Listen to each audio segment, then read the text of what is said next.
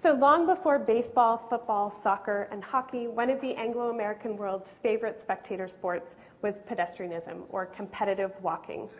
That's right, people filled stadiums to watch people walk around a track, sometimes for days at a time. So competitive walking has its origins in the early 19th century. At this time, walking contests took place outside on open land and pitted individuals against themselves. So one of the most famous early pedestrians was Robert Barclay Allardyce. In 1809, he walked 1,000 miles in 1,000 hours for a wager of 1,000 guineas. By the middle part of the 19th century, races were being held on measured outdoor tracks. In this case, walkers competed against each other and a clock rather than themselves, although distances were never standardized. Eventually, however, competitive walking made its way inside. So there were many formats for indoor walking races, but the most popular in the 1870s and the 1880s, which was the height of pedestrianism, was the 6-day go-as-you-please match in which competitors could walk or run as they saw fit. Most, however, not surprisingly, chose to walk. So in a go-as-you-please race, pedestrians would circle a track hundreds of times over the course of 6 days. Races were held from Monday to Saturday in order to avoid competition on Sundays, and the prize went to the individual who traveled the furthest distance in the allotted time. So in the best matches, the winning distance could be 500 miles or more, which is more than 800 kilometers. So in 1880, a Haitian-American walker, this man, Frank Hart, broke the world record by walking 565 miles. Hart was at once wildly popular and, not surprisingly for a black athlete, subject to racism on and off the track. Now, most endurance walkers were men, but there were some women as well. Bertha von Hillern was an early and prominent German-American walker who traveled around the US to compete and perform. Perhaps not surprisingly, reactions to women pedestrians were mixed. So feminists celebrated them as examples of women's athletic potential and also a claim to equality. While for others, endurance walking raised questions about women athletes' femininity and their morality. So there were attempts to regulate and even ban women's matches. Men's races were also subject to criticism, but never with quite the same vehemence. So let us imagine that we're among the hundreds or even thousands of spectators packed into a poorly lit, poorly ventilated, and smoky stadium to catch a glimpse of a small group of athletes wearing a range of athletic and not so athletic looking clothing as they walk and walk and walk around a sawdust or rolled dirt track. It's more than likely that we've placed a bet on the race and the contestants are competing for a purse. And this is significant in 19th century sport because it's before gambling in sport is frowned upon and also before athletes were encouraged to participate purely for the love of the game.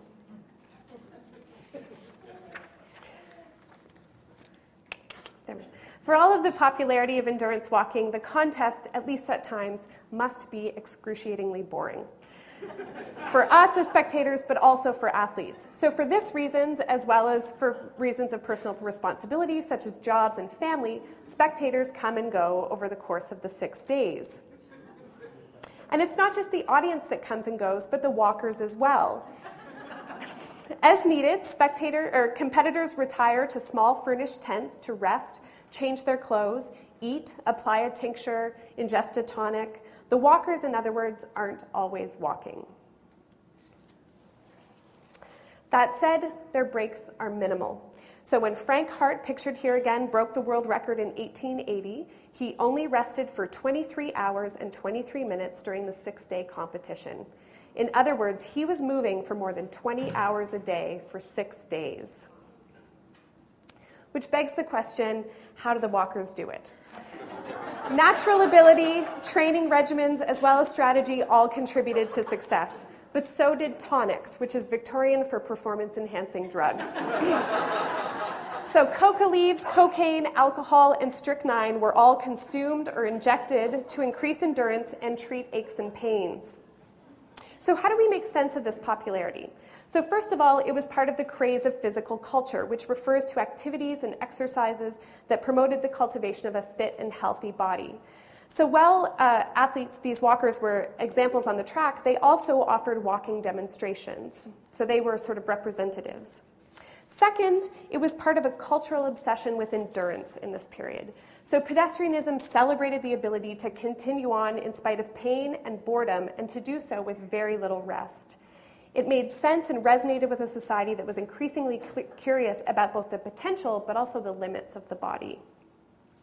Third, pedestrianism appealed to, or at least made sense, to a society that was rapidly industrializing.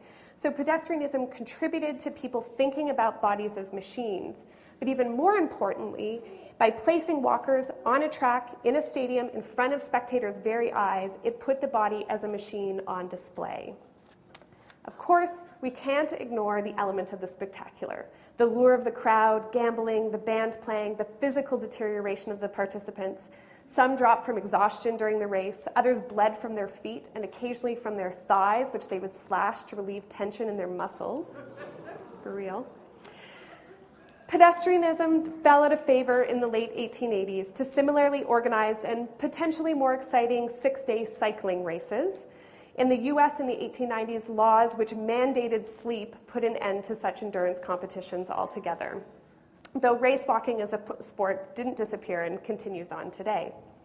I will close with a photo of this man, a largely forgotten Canadian Olympian by the name of George Goulding, who won the gold medal in the inaugural 10-kilometer walk, a slightly less grueling distance than 500 miles, at the 1912 Summer Olympics in Stockholm.